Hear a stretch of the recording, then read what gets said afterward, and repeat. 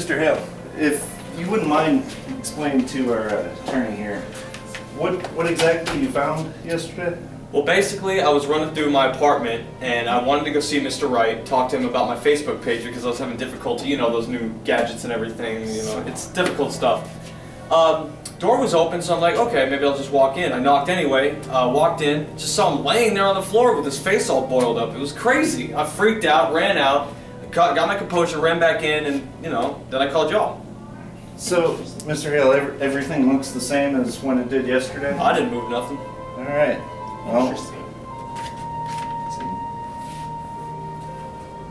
So, can you tell me like what happened once you got here and you inspected the body? What exactly happened? Alright, so basically I was getting out of my class. I was in my Principles of Literature class, and we got out at 3:20. Got here at about 3:35, and like I said, I knocked on the door even though it was actually slightly tilted open. And I knocked, no answer, so I walked in, and I just saw him laying there. Face all boiled up like a baked potato. It was crazy. Yikes. it's pretty bad, gentlemen. But we go outside and finish talking.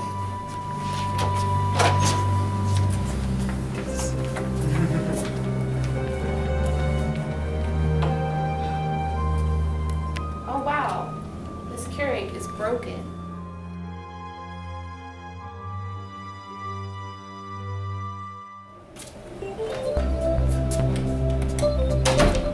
Oh, I could use some coffee. I just broke it.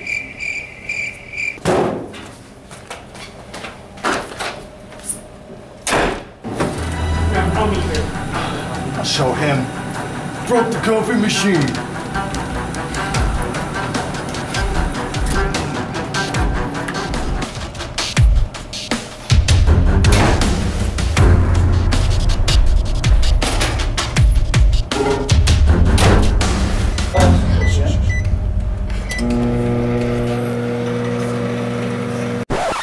Two hours later.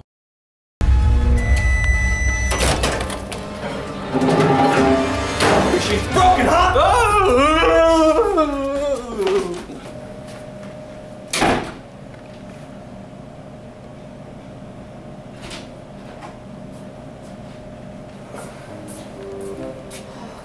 I need to hide this. My friend doesn't want to go to jail or prison. I gotta help him.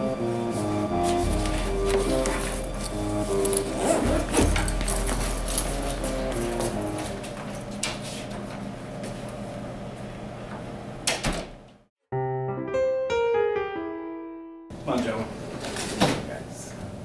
So, I honestly don't understand what gets into these college kids. I know, right? It's just test after test. I think he stole someone's parking spot. Is that reason enough to boil someone's face, though? I don't know. Depends on the situation. Trifles. And look at this one over here. OCD clean up everything. It's ridiculous. You live here, man? You wouldn't happen to know anything about what happened to this guy? I'm not sure. No, one kid that's not going to be cramming anymore. Dad. Attorney. I mean, whoever did it. Oh, it fit. The head would fit. It would fit. I think we wrapped this case up. Maybe. It's not a really good motive, though. I'm going to guess the roommate did it. They were the only person that had the key to the room. That's true. You know what we should do is get rid of this body. Why is it still here?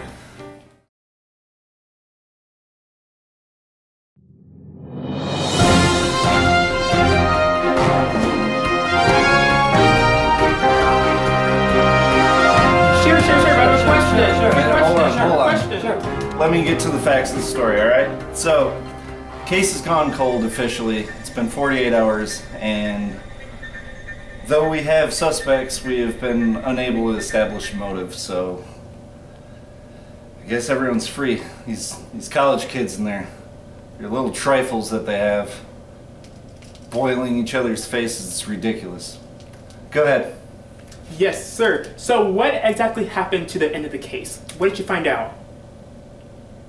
we couldn't find any motive. There was the roommate, but there was no actual link to the murder itself. Next. Nothing? All right. That concludes the press conference. Thank you. Oh, thank goodness. They didn't catch him.